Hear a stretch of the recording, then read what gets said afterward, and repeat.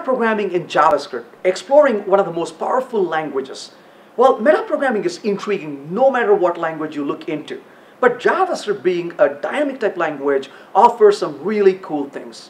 Well, metaprogramming has been around in JavaScript for a long time, but in recent versions, that's really improved a lot. You can actually use quite a bit of proxy classes to do much more dynamic metaprogramming than you used to. Well, but what is the purpose of metaprogramming?